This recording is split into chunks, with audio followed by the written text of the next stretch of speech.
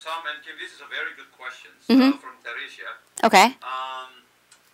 Do we trigger the anchor during rapport, and then continue with the product presentation? So, during Mm-hmm. building rapport, Right, I right. think that it's also the good timing, to either trigger any anchor during No, the rapport. I don't. Honestly, there are some things, but we teach rapport so differently than you guys Maybe we'll do. have to do another. I would love to do one on rapport for you guys, the way we Yeah. teach it, But but the teacher report is very different. because we do teach the way we teach it. Yes, and if you're talking about building, mirroring, and matching rapport, Now, well, necessarily generally rapport, when right. you're like, in tune with somebody. Right, but we assume rapport during the entire interaction. Yeah, We teach people we teach a lot of paying attention to what they're doing, paying attention to shifts, right?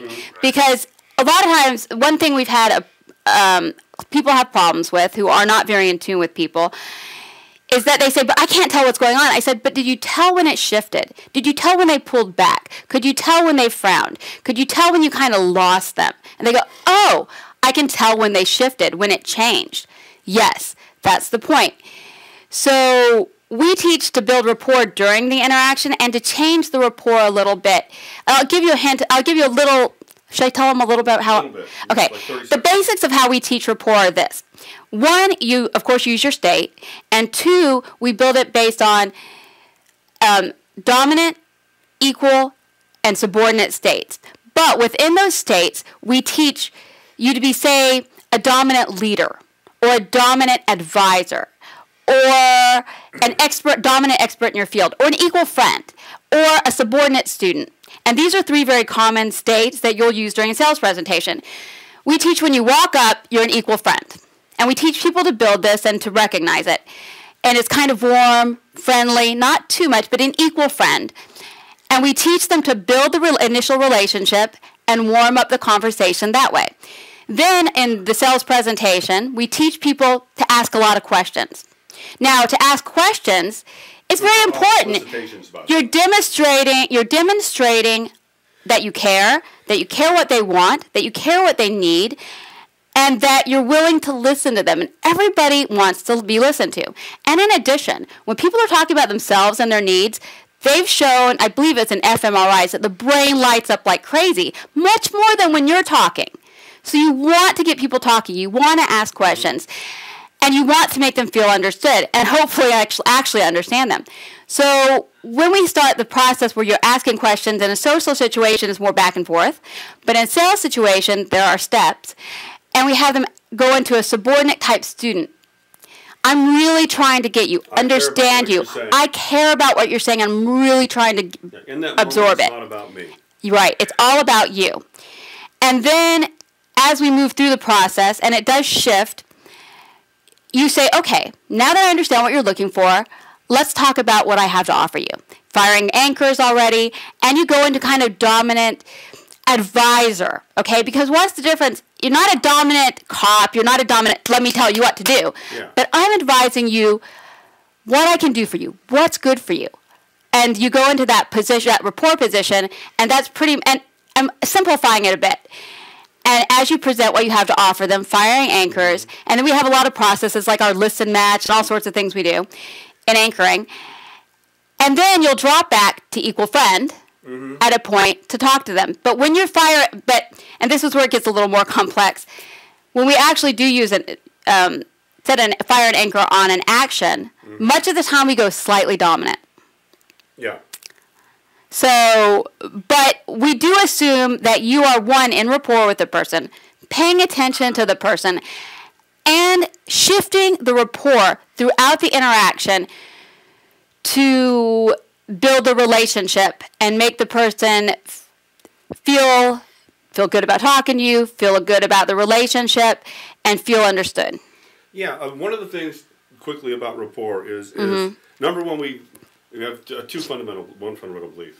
People want to be connected to you. Actually, many studies have been done that prove this.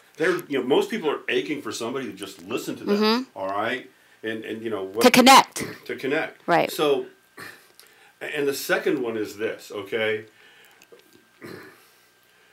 the connection and rapport are more about the role that they need you to play. Right.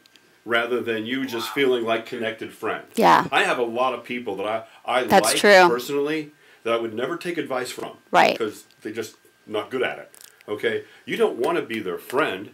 There's a moment when you have that friend connection. Right. Okay? Now, the second part of this is, But is interesting. to give an example, have you ever been buying something or talking to someone, and when they try to go, they're supposed to be the expert, right?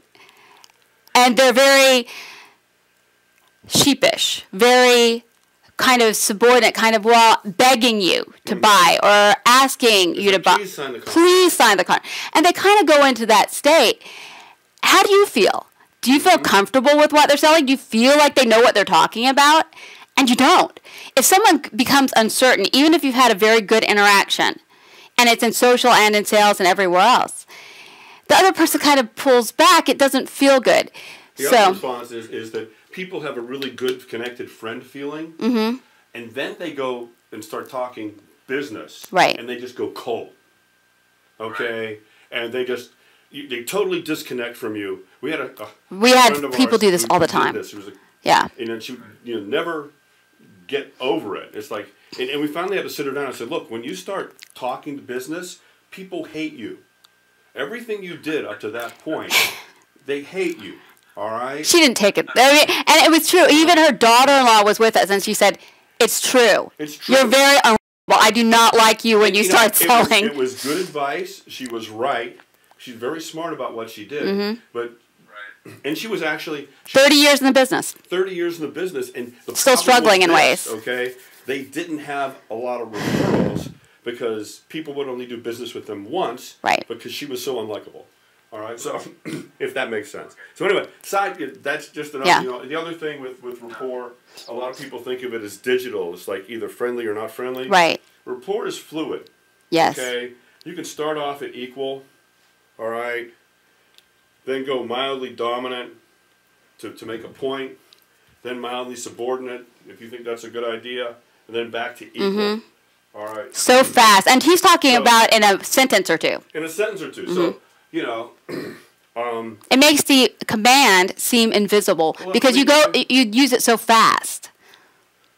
So let me give you an example. So as far as the timing of using anchors and stuff like that, and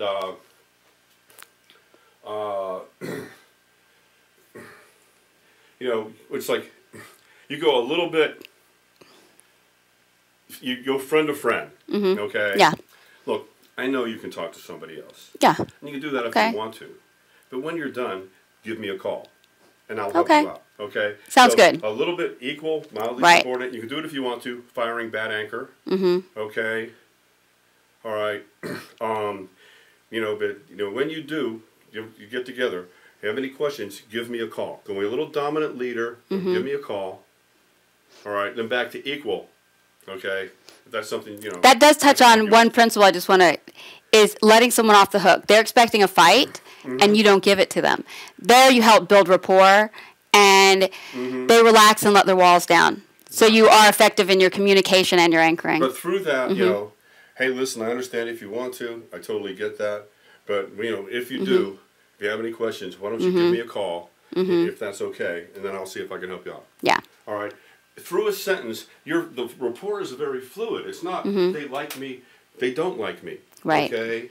It's filling the role that they need you to fill. You have to be a teacher when they need a teacher. Right. You have to be a student when they need a student. You have to be a friend when they need a friend. And Right. sometimes that happens in one sentence. We work a lot on this in And the thing is, seminars and stuff. But, you know, the that's anchor. the basically short word is. And the anchors will work without using the way we teach rapport. They'll still work well. It's just that we teach everything layered together. Because while an anchor alone is effective, using the anchor with the rapport positioning with everything else is incredibly effective. The results are much better.